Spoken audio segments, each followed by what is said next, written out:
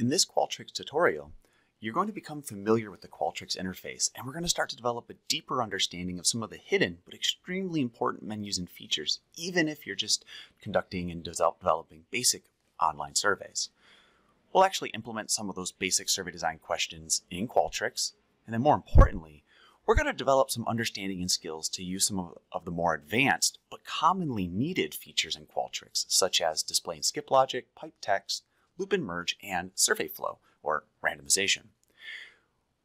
In addition, we'll learn how to conduct some basic testing of Qualtrics programming logic, and then we'll diagnose and solve some of these common issues to make sure that we're designing the survey that we intended to design. During this Qualtrics tutorial, we're going to imagine that we're a marketing research consulting firm that was hired by a soon-to-open, small, independent San Diego craft brewery.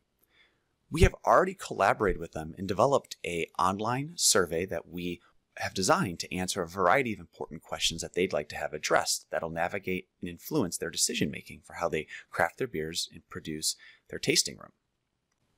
When I mean the survey was already designed, I mean that we've already sat down and actually designed every single question and how we want it programmed. And we did that in a simple Google Doc. We can presume that this work has already been done. We just have to actually successfully program this survey into Qualtrics so that it can be administered online. Don't worry, we'll get into how to use this document shortly. Simply typing phrases like, how do I insert the thing you're trying to do in your Qualtrics survey in Qualtrics will generally bring you to helpful support pages both through the Qualtrics website directly or through other tutorials available online show you how to do that. In addition, the Qualtrics support page is also very excellent. They have a great number of tutorials, videos, and walkthroughs that help you get through both basic and advanced functionality in Qualtrics. This video, on the other hand, is designed to help you get started from ground zero.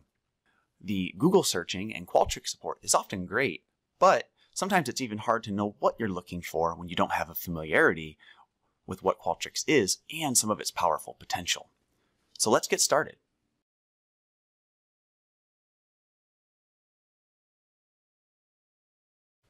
Okay, so we have logged into Qualtrics from our appropriate portal. For SDSU students at this time, it is sdsu.qualtrics.com. Or alternatively, if you haven't created your account yet, you go to the Office portal and you'll find under all of your apps, you'll find SAP Qualtrics accessible to you. Either way, since I have a bunch of projects already, I came to this default interface showing all my work. What we're going to be looking to do is to create a brand new project. And this will take us to the starting interface for creating a new project. It might look a little different for you. They've been updating this interface quite a bit lately. In our case, we don't want to work from a project template. Actually, we want to build our project from scratch. So let's click the Project from Scratch button here. And let's go ahead and get started. I'll call this my craft beer survey. I have a bunch of folders that I've already created. You might not have any folders yet. And I'll put it in my testing folder. Okay, now that we're in Qualtrics in our default survey builder screen here, we can see that our incomplete surveys here sitting in the center. We have this thing called the default question block, a blank question to get us started. Now, if we look to the upper left-hand corner, we'll notice that we're in the survey tab. We're not going to be leaving this during this tutorial because we're actually building a survey. You'll also notice down the left-hand side here, there are different icons, and we are in the builder portion right now. And we'll be spending most of our time here in the builder portion. Later, we'll dabble in survey flow, and we'll talk about what that's useful for. Now, if we cast our eyes to the left-hand side a bit more, you'll notice that we have this default question selected. And here's our editing pane. We can do different things. We can change the question type. We can adjust the settings for that particular question. So for example, here we could allow multiple answers. Notice it's a checkbox now. We can change the number of choices. We can do a bunch of other additional formatting. We can add validation and requirements when people answer these questions. And then underneath here, which we'll get into several of these during the tutorial, we'll find a bunch of other ways to edit, modify, customize, and program individual questions. You can actually hide this pane I keep it open though. I like to keep this nice and visible while I'm working. Now, when I hover over the individual question, you'll also notice that this question is nested within something called a block. Blocks are very important, a building tool here for Qualtrics. We'll understand a little bit more the importance of blocks. You'll usually have multiple blocks in your survey. Sometimes you'll have one survey question in a block. Sometimes you'll have multiple questions in a block. At this point, let's just think of it this way. When you have a bunch of survey questions that are conceptually grouped together, so the respondent would sort of think of them as all being about the same broad topic, usually you'll place those questions in their own block, and then you'll place differently themed questions in other blocks. On this introductory interface, you'll also notice several other details. We can add new questions right here. You also see some little dots hanging in the upper right-hand corner of the question. Implies there's a bunch of additional features that are hidden even beyond the edit question pane that we can do to edit, modify, and make use of questions.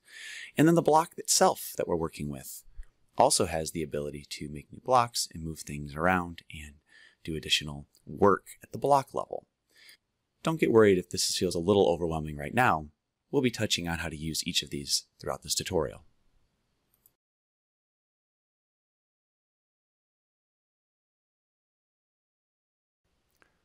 Okay, now that we're comfortable with the basics of the Qualtrics interface, let's go ahead and start building on our survey. So let's swap back over to our Google Doc where the survey has been set up. And let's make sure we understand how to interpret the survey design here. We'll see that anything that's in black is text that'll actually be shown to the survey respondent. So these are like instructions, questions, or survey response options. If it's blue and in all caps, that's the actual variable name that we would like to have stored for each one of the items that is presented or asked of the survey respondent. So later, if we were analyzing this data in, say, Microsoft Excel, this would be the column heading. So we would actually know what our data, which survey question our data is attached to. If we see something in red and in brackets, that means it's some sort of survey logic that we're going to have to actually program into Qualtrics. So it might be like skipping over a question if people answer a previous question in a different way. A green bracket lets us know we want to make a new block.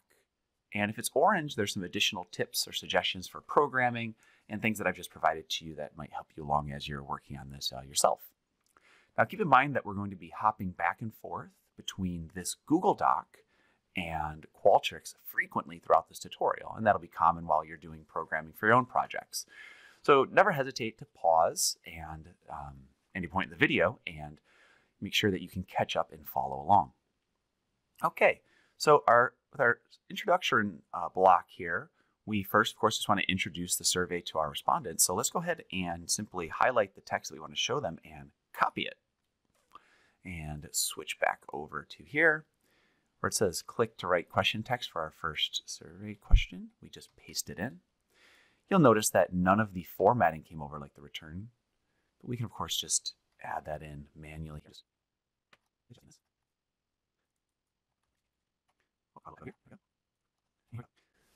So with that all set up, we might actually want to maybe bold something here, make it a little easier for people to see the most important information. So we could always click on the Rich Content Editor. And maybe I will highlight this and see now we have the ability to actually do formatting, adjust a size, font, or just simple bold here. Maybe boldly incentive. Now, doing this sort of manual formatting, italicizing, bolding, changing the font size or changing the font itself, you can certainly do it. And if you do that here, you will override the default settings of the formatting rules for Qualtrics. And now what do I mean by the default settings? So let's click out of here. And just to show this really quick, if we hit the survey preview in the upper right-hand corner, we see that Qualtrics overlays some sort of default formatting and templating for how these survey things are depicted. I'm going to close this tab. It's an extra tab that you don't see up there. Now, where did that come from? Well, that comes from over on the left-hand side here, the look and feel icon. I'll just show what that is really quick. Notice that there's these different types of, and in my case, I just have an SDSU official and a blank template, but there's others.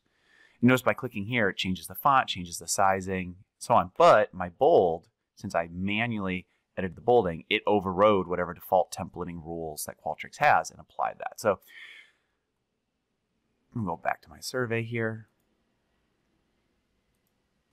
Now, something to keep in mind is because Qualtrics has its own formatting rules through these templates, and you also have the ability to override them, that means you need to be very cautious about how those two things interact. So always check your survey preview as you're wrapping up to make sure that aesthetically the things that you've implemented into your survey on the style side look the way that you intend. Now, we're not quite done with this introduction question yet. First, we don't want to call this question Q1, which is just the default setting. We can click up here and we'll call this the introduction. Okay. We also remember that we want to change the question block name, intro question block. And lastly, this is not a survey question, right? This is just information. So we actually need to switch over to our survey question, not from a multiple choice, but instead into a text and graphic question. And when I say question, it's not really a question at all, right? There's no options, but Qualtrics treats everything as a survey question. Okay. Now from here, we need to add a few more questions. So we have a couple screening questions, so we can add a new multiple choice here. I'll add one more, because we know we have 2 to add. And if we happen to recall from our previous look at the Google Doc, we actually want a page break between this first question and the second. So we can add a page break right there. Page break meaning so when people take the survey, they see these questions on, or information on separate screens. Okay, so I'm just going to copy and paste over this information.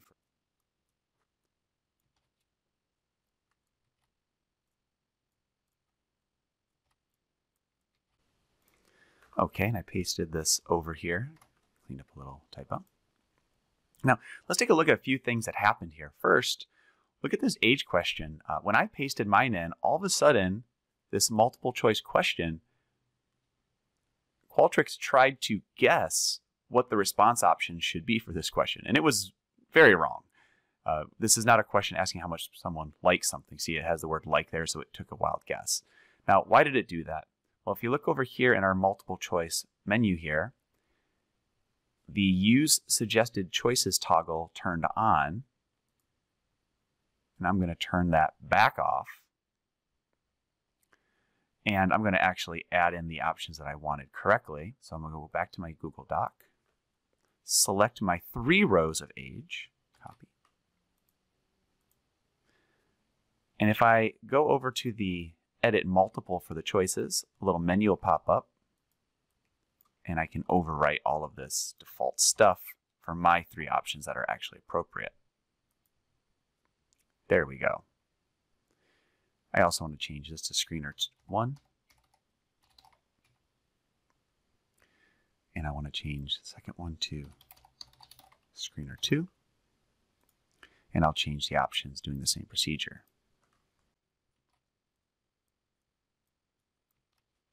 Okay. Now, since these are screening questions, that means we absolutely need people to answer these questions. Now, by default, Qualtrics does not require people to answer questions. They can simply move past them. But these are, and that's good practice. We don't want to make people answer questions that they don't feel appropriate or they don't want to answer. But in this case, we do need this information no matter what. So we can select our Screener 1 here, and we can add a requirement, response requirements, and we can force a response.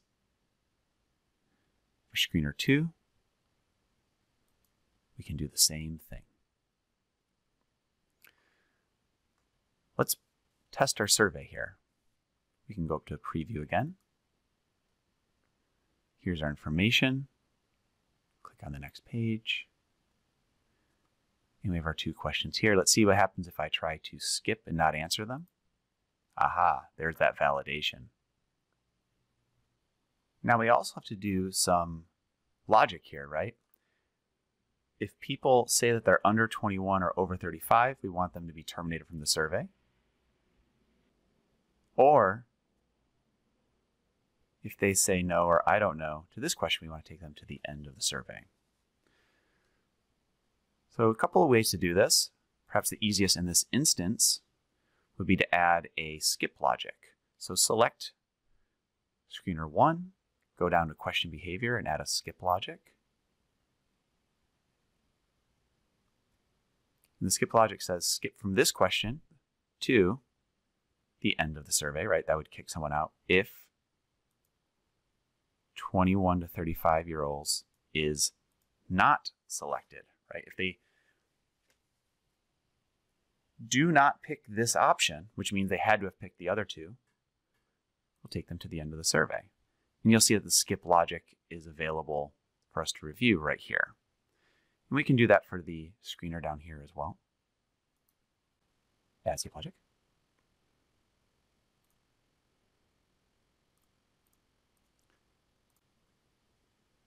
And let's go ahead and test that.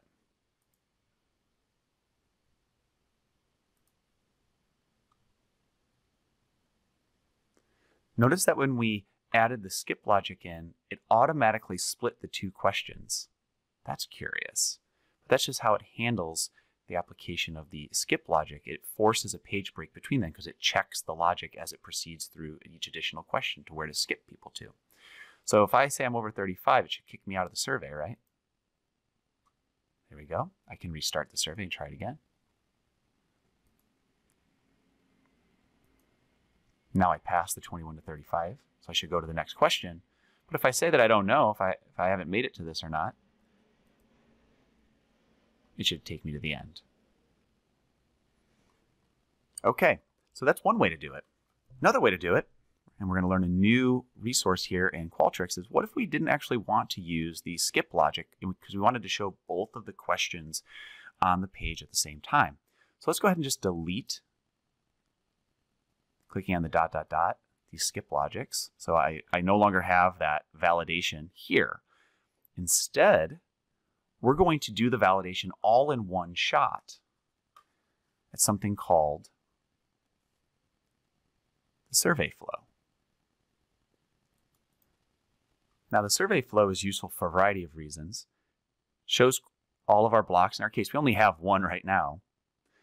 But we can do all kinds of advanced conditional logic and other things here using this particular tool. So right now we're going to show our block, intro question block. And let's add something below it. And it gives us a bunch of options. Let's just focus in on this branch. So branch is the idea like we branch people to different parts of our survey depending on how they answer questions. In this case, we're going to branch people to the end of the survey. Remember, we're going to be adding more later. But we're going to branch people immediately to the end of the survey if they do not correctly answer our two screening questions. So we need to add a condition here. So it says, all right, what is the if condition? So if this happens, where do you want to send people? So if on the screener 1 question, 21 to 35-year-olds is not selected, we have a little plus here, or remember, either one of these screening conditions disqualifies the person. So, or screener 2, yes, is not selected. So if either one of these things, that or that, is not true, we want to kick people out. So we now have our complex branching logic here. And then where do we want to send them? It says, well, send them to, in this case, we're just going to send them to the end of the survey, right? This seems a little silly for now because we haven't built out the rest of the survey, but you could imagine this condition will take people to the end automatically, whereas as we build out more blocks in the survey, we'll take people who do qualify through the rest of the survey. So we can apply that logic here. Let's go back to our survey and preview it. Here's our introduction. And notice now that we have both of the questions on the same page. And if I say that I'm under 21 or I'm over 35, unfortunately I am over 35, womp womp. And I have been to a crop rotation in the last 30 days, so I still shouldn't qualify, right? Because I make one condition, but I miss the other, and my OR logic should still send me to the end. So what we learned so far is we learned how to build out some basic questions, we learned how to do basic formatting, and we learned 2 different ways to use to skip people to different parts of the survey, both the simple skip logic, which is often easy to use and quick to use for very simple situations. We also learned how to start using the survey flow tool to build out skip conditions, which, although a little more complex at first, is much more powerful and is sometimes the necessary tool as our surveys take on more and more programming requirements.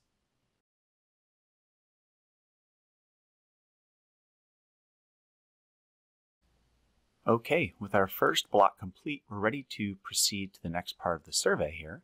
We call this the visit block. And let's take a look at what we're trying to achieve here with these three questions.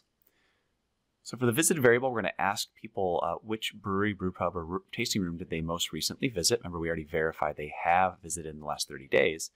We have a list of some popular locations, answer for other, and I don't know. We're going to ask individuals to recall how much money they spent at that visit in US dollars. And then we're going to follow up yet again and have them fill out a brand personality mini questionnaire related to that brand. So whether or not they thought that most recent visit brand was, in their mind, characterized by being genuine, friendly, down-to-earth, glamorous, and rugged. And these items come from a famous brand personality scale from Jennifer Aker. We have a lot of programming rules that we're going to need to deal with as well as we proceed through this particular task. So let's dive right into Qualtrics, and we will build those out as we go. So I'm going to start here with the visited tasting room. So I'll just notice that the visit block and the visited variable will be first, so I'll bring that over into Qualtrics. So now that we're in a new block, we can minimize the previous block and if it's tidier to work with. And I'll call this the visit block. We can add a new question. It's a multiple choice question. I can click in and I pasted the text previously, and I can just follow the same approach that I had already learned to copy and paste over the new options. I'm just doing skills that we already are familiar with, so I'm not taking time here to explain them. Now I need to pause here for a second now that we've added in these options. Notice there was a coding rule that said text entry. I don't actually want text entry to be there. We can actually click in on that option and edit it this way. But notice that when I click in on the actual survey question option, there's also a menu here. And oh boy, there's actually options to customize individual survey responses as well. And in this case, I clearly want people to have text entry as an option. Now, in addition, I did note that this was a very mission-critical question for our survey. So even though we're always hesitant to do so, we do want to make sure that this is required, so a forced response. And we want to change the variable name to, let's take a look at our survey again, see what's coming up next. We're going to need to add 2 more questions. But what are these questions about? Well, for spend_visit, we want to ask people to recall how much money they spent at that visit. And interesting here is we actually want to carry the name forward from their previous answer. So if they typed in, or I'm sorry, if they selected Pizza Port, we'd want it to say Pizza Port. Or for other, if they typed in a different brewery, maybe Helm or some other brewery name here, they would see that name as well. It's always great when you can remind individuals of what's being evaluated rather than them requiring on their memory. So it's good practice sort of take information from previous parts of the survey and propagate that into future parts of the survey. So let's see how we can do that. So I'll paste this in. I'm taking note that some of this is stuff that I want to edit. Before I do that, I don't want this to be a multiple choice question at all. I want to change this to a text entry. And I want them to put in a numerical value, so I want to add some validation. In the validation, it's only a valid answer if the content type is a number with a minimum of 0. And for sake of just a sanity check, I'll say they can't type in anything more than $2,000, probably even a little high. So that'll just verify and check that their numerical answers are appropriate. Change the variable name to spend visit. And now for the big task here. How do I get the information from the previous question into this little area here, right? So I want that, and the way to do that is I just use this nice little feature here called piped text. It literally pipes text or information from other parts of the survey. It's like plumbing into another part of it. So we click on pipe text. Pipe text is going to be coming from a previous survey question, the one that I called visit. And there's a lot of options here. What we want is the selected choice. You'll notice that there's two options, selected choice, enter text, and selected choice. Well, here, if they answered the other question, I don't want them to see the phrase other, please enter name. I want them to actually see what they typed in. And otherwise, I want to just see Stone Brewery, Ballast Point, or so on. So I will select the entered text entry here. And then notice like a little piece of code starting with a money sign and then enclosed in squiggly brackets is propagated. So this is literally like Qualtrics code. You could actually have typed this in by hand, which you should never do, but you certainly could do it. And this should work just fine. Even with this other question not finished yet, let's preview this and see if it's working according to spec. Preview the whole survey. It's a short survey, so it's easy to do. Make sure I qualify for it. And I'll say that I've been to Pizza Port. Oh, and clearly something's not working quite right here. Here we have, when I selected Pizza Port, it didn't carry that information forward. What's going on? Well, the problem is Qualtrics never had an opportunity to take this information from this question, store it up in their server, and then bring it back down into this question. So we can fix that very easily. Let's go back to our survey editor. All we need to do is add a page break between these two. Now let's preview it one more time.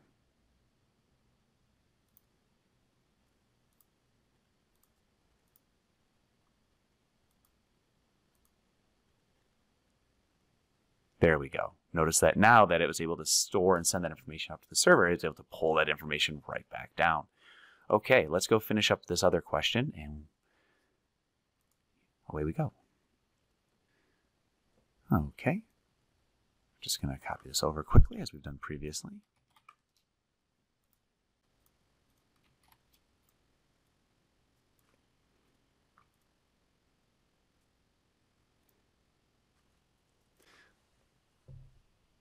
And this time we're going to have to change up our options here a little bit. Notice that for this particular survey question, we actually have, it's really multiple survey questions. Notice we actually have 5 survey questions, and then each one of them with a descriptiveness response label.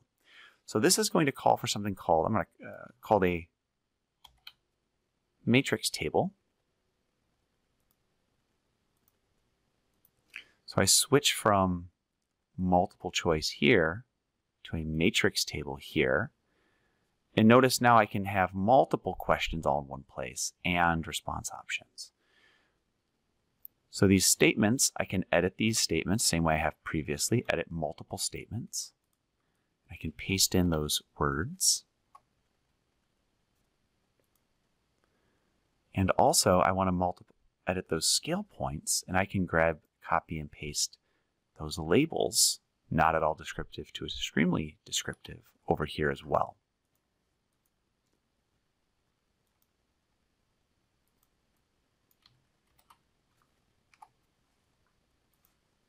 Great.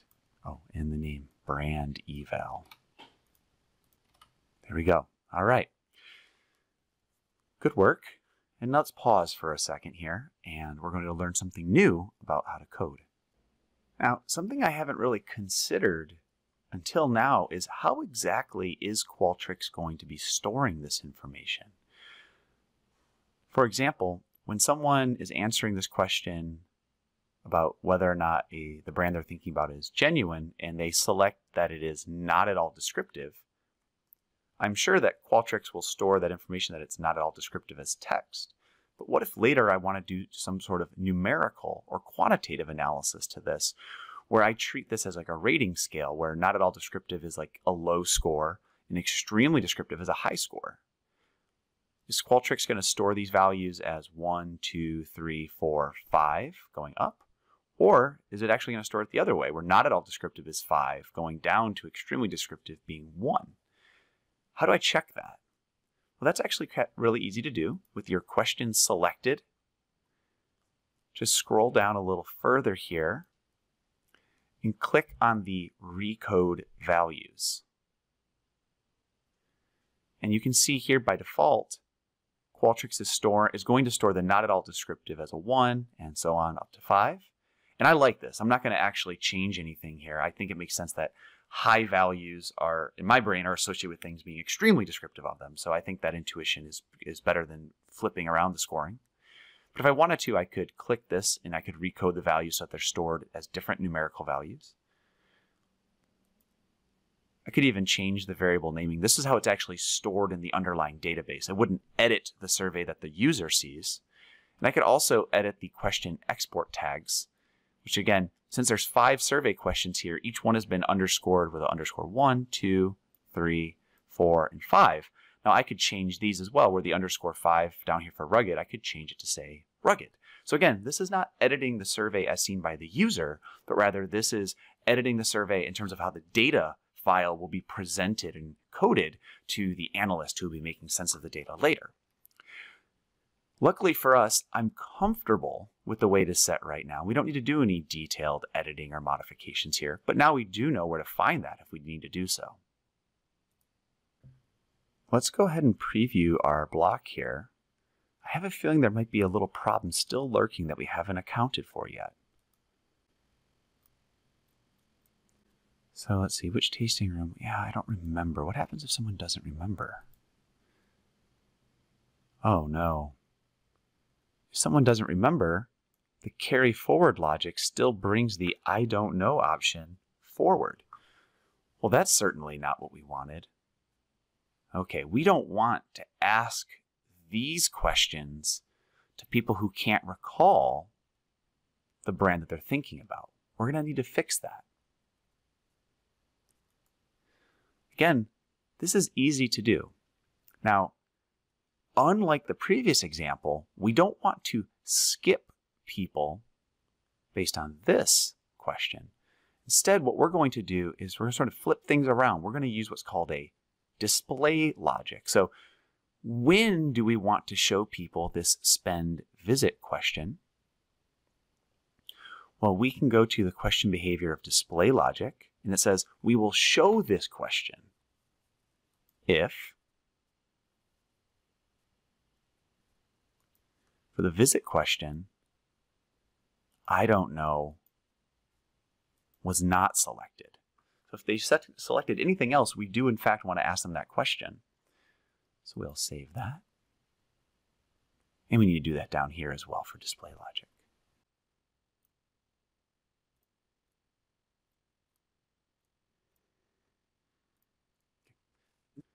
And now there's one final thing I want to modify in this particular block. You know, I was looking up at this first question here. And of course, I want the other and I don't know options to be at the bottom.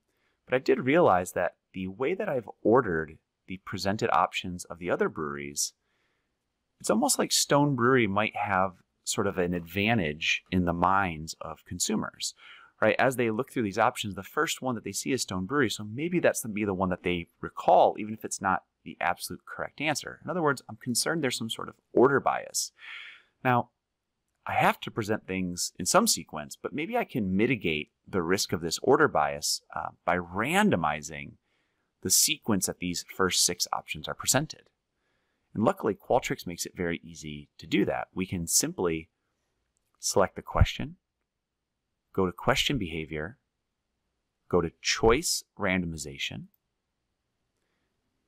and we have to do advanced randomization here. We're going to take our fixed display order. Notice it's in the current fixed sequence, but I actually want to randomize these first 6. So I put them over in the randomized bin here. And now when I save this, let's preview that. And actually, I don't even need to dive all the way back to the original survey and hit the preview button on the whole survey. I can just click on this individual block, the little ... icons, and I can preview this individual block. I don't need to worry about the previous stuff anyways. So let's preview this block. And just right away, we can see that the randomization clearly worked because these 6 options are random order. So we've learned a bunch of new skills here in this little video clip. We learned about a couple different question types. We learned about validation, display, and question response order randomization. Let's proceed to the next part of our survey.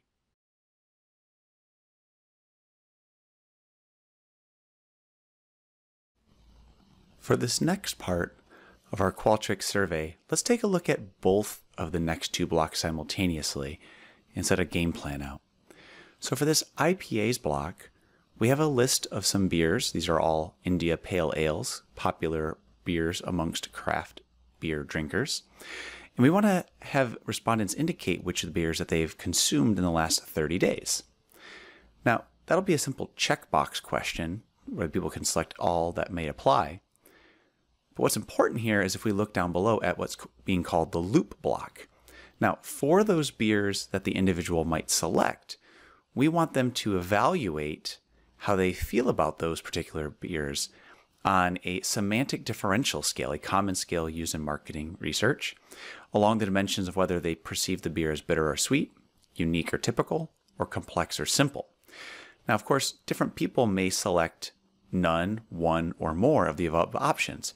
So we want to loop this set of questions, the semantic differential questions, for each one of the unique options that they select. So we're going to use an advanced feature in Qualtrics called the loop and merge to accommodate that goal. Let's see that in action next.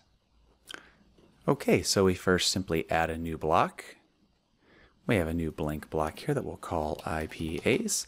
We're going to add one new question, a multiple choice question.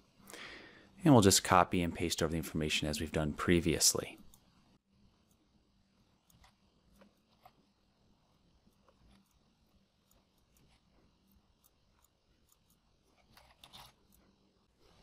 Okay, now we do have to make a few modifications here. First, of course, we have to allow people to make multiple answers, so we just switch this from allowing one answer to allowing multiple. Now we have a checkbox. And for the none of the above, the programming rules said that we want to make this an exclusive answer. And of course, we don't want to show that text, but if we select the options under none of the above here, remember we can edit the options of individual questions, we can actually select a choice that says make answer exclusive. And we'll see a little icon that pops up here. And what that does is if someone is checking the none of the above, of course, that means they shouldn't be able to check any of the available options. So if they check the none of the above, it'll exclude or eliminate any other options that they have. And again, because there's going to be some programming involved with utilizing this question in the next block, we're going to want to make sure that this question has to be answered so that it functions properly. So we will add requirements here and force a response to this particular question. Now we're going to add yet another block, and we'll call this our loop and merge block. It doesn't have to be called that, but our loop and merge block. And now let's set up our semantic differential question here. Now for our loop and merge question, we need to add a matrix table, which we've done previously. And again, we can just sort of copy and paste over the question and the options. So let's do that.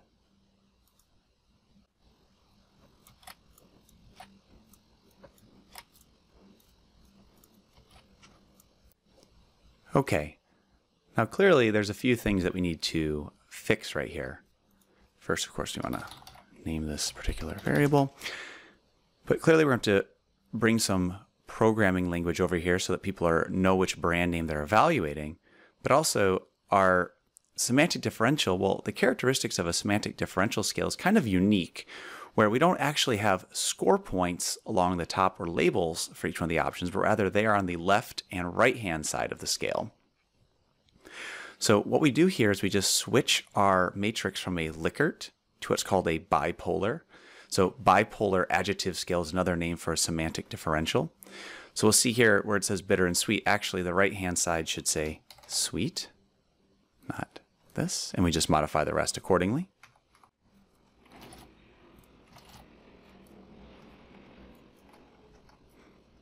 And we can just make sure that it has 5 scale points as intended. Okay. Now the next thing that we need to do is actually set up this loop and merge. Remember, people may select none, one or more options from the options above here. Now, programming a loop and merge is actually a block level criteria, so not at the question level. So if we select the block overall, I'm clicking on it here, we see we can set up on the upper left-hand side here the loop and merge settings. Let's do that. We have to turn on the loop and merge. And we want this to loop based off answers to a previous question. So let's select the option here. Let's find our beer names question and all of the selected choices. So see here how all of them are propagated into this field, but of course the loop order that's presented will only be based on those that are shown. Notice that it might show the none of the above option in the loop. We'll deal with that later. For now, let's just ignore that problem. Now that our loop and merge has been set up, you can tell by the loop and merge icon here in the upper right, we can complete this little piece of piped text programming that we were waiting to finish because we want to show the actual brand name, right? So we can delete this. We can go back to our piped text feature that we were a little familiar with from earlier in the survey. But this time, where we're going to be piping text from isn't from a previous survey question, which can be tricky, but instead we're actually going to be piping that information from the loop and merge that we just set up. So go to the loop and merge in the loop and merge fields. Remember in that little table that we saw previously, the field 1 was where the names of the beers were. And there, right there is the name for the loop and merge setup. Excellent. Now, we haven't actually previewed the survey yet, but I'm going to be bold and dive ahead and finish up what I think is the last piece of required programming before we test this. The one issue that I know is going on is that the none of the above option, if someone selects that, we should never take them to the actual loop and merge set of questions. So how can I fix that? The solution to that is if we use our survey flow tool. Now that we're in our survey flow, we see that our branch rules that I had shown earlier as one of the options for how to do our screening questions, which I left in my survey, actually is at the end of the survey, so it won't be evaluated. That's not quite right. As we've added more blocks, that became a problem. So I will just click the move button and drag this back up where I wanted it, which is after the intro question block where the screening questions are. Anyways, let's go back to our IPAs block. This is where we ask people which IPAs they've drank. Let's add a survey flow criteria below that. So let's add a branch. Let's add a condition. And if for beer names, they select none of the above, if that's selected, I don't actually want to take them to the loop and merge. So I can actually create a new direction and might add a new element here. In this case, I could just take them to the end of the survey, or if I wanted to add additional blocks or other things that I might still build up later, other parts of the survey I still want them to take, I could add that. For now, let's just imagine we want to end the survey if they said none of the above here. Otherwise, the person will continue on the survey and be shown the loop and merge. Now, if you're confused about any of these intermediate steps, of course, you could just do this step by step and test it with a survey preview. We're just going to apply this, and we're going to test all of this in one big shot in the video here. So let's go back to our survey, hit preview. Overall, we have to test many blocks at once. So we have to make sure we qualify as we move through.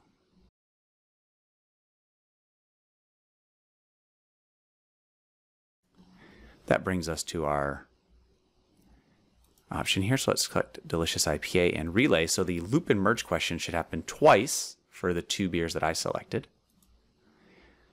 And looking at the words below, please select the position on the scale that indicates how you personally evaluate Delicious IPA, Stone Brewery. Great, we can evaluate that. And the Relay IPA. Great. Okay, so it worked as I intended. Good stuff. Now we can take a look at our final steps in our survey where we learn a little bit more about actually implementing experiments in Qualtrics.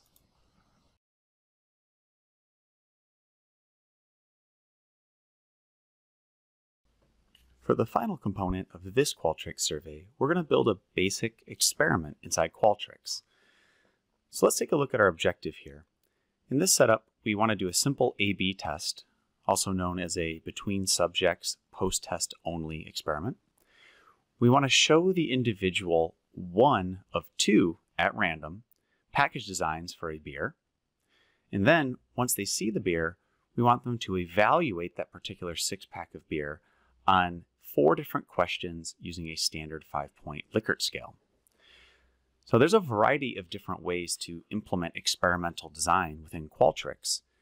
The way that I'm going to show here in this video uses what's called a within block design, meaning we will never have to use the survey flow tool. I've already downloaded these 2 images onto my local machine, so we'll be able to upload them quickly into the Qualtrics system and proceed with the exercise. So we simply add a block. We can call it experiment. And the way that this is going to work is we're going to actually add 3 placeholder questions. The first one here is actually going to be a simple texture graphic, and we'll call that image A.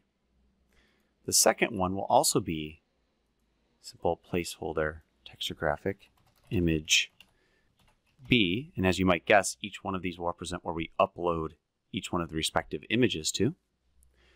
Then finally down here, this will be our matrix style set of questions using the Likert scale. And I'm going to just quickly copy and paste that over using skills we already have.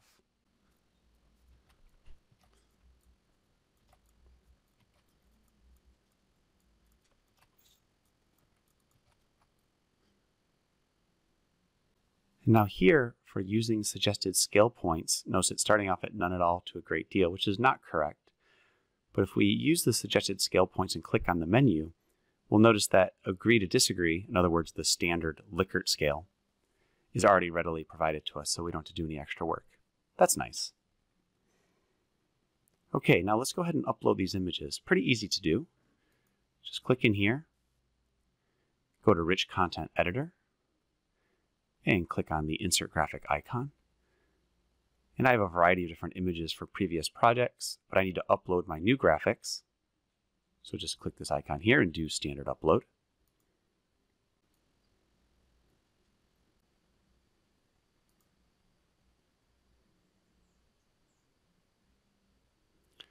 And once it's uploaded, I probably don't want to keep the click to write question text. I'm going to do the same to image B, using the same procedure.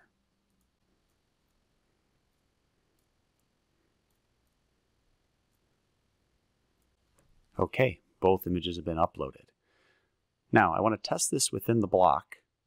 So if I select my whole block overall, click on the dot, dot, dot in the upper right and preview the block, we should anticipate that it's not correct right now, right? The respondent sees both images, and then they're supposed to look at the image above. We only want to show one of those images. How do we do that?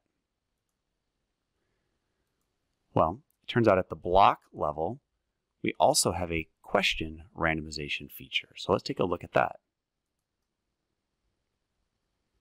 Here, we can set up advanced randomization. And we'll notice that our question QID 10, QID 11, these are the 2 images. They kind of have a weird tag because there's no text inside of them. But trust me when I say that these are the 2 images. What we can do here is we can select both of them and add them into the random subset part of the randomization feature, and we can randomly insert just one of the questions from this list. So by doing this, the person will only see one of the 2 at random, making this a true experiment. Now the random subset, I can click on this and nudge it above so it will be shown above where the actual questions are, and I can save this.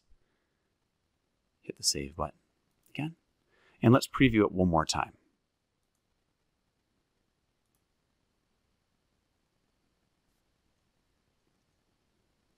Great, works wonderfully. If I hit the restart block, at random, we do see a new different version of the image. So we have a true experiment. We could compare the results between these 2 package designs and see how people evaluate the 2 and see if one has one or more statistically significant differences and how people evaluate it across these 4 questions. Great. At this step, this has wrapped up the basic, introductory, and intermediate tutorial into designing marketing research surveys for online distribution using Qualtrics. Of course, there's a wide array of additional features that can be useful for different projects, and we haven't even talked about distributing your survey and other advanced programming features. In addition, this survey and tutorial really shot past a lot of the important characteristics and work that goes into designing appropriately worded and designed surveys. Instead, in this brief tutorial, I focused on actually implementing those principles and technology within the Qualtrics system. Make sure you check out my other videos, lectures, and other resources available online to make sure that when you're designing and writing your actual survey questions, you're adhering to best practices. Thanks for watching and listening, and good luck Qualtricsing.